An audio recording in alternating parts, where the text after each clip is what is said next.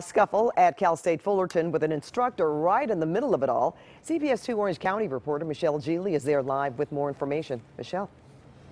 Pat, what we know is that campus police are investigating right now, sorting out who, if anyone, may be criminally liable. We are told that there were no injuries. One college Republican who was here taking part today tells me that she thinks this lecturer should lose his job.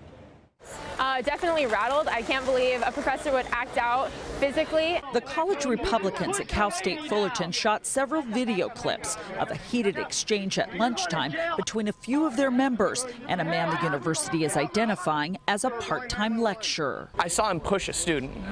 He shoved me out of the way, tried to grab a sign from one of our students. He shoved another one, and then by the end of it, he actually shoved a school employee as well. The incident being investigated tonight by campus police happened during an anti-travel ban rally. A Cal State Fullerton spokesman says the incident involved a student and that authorities are gathering facts and interviewing, among others, a part-time lecturer whose name has not been released. College Republicans say they were staging a counter-protest and the man, quote, got in their faces and criticized them. He's accused of grabbing one of their signs, going after a demonstrator, they say. His hand allegedly hit another man's chin in the scuffle. It scared all of us. We all walked away in numbers. We didn't want to be alone. And for any students to feel like they can't exercise their opinion on campus is a problem. I think if there's anywhere in a state where kids should feel like they should express themselves, it's at a place of education.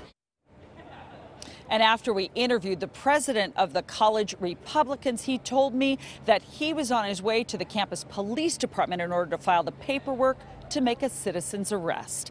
That's the latest live at Cal State Fullerton. Back to you.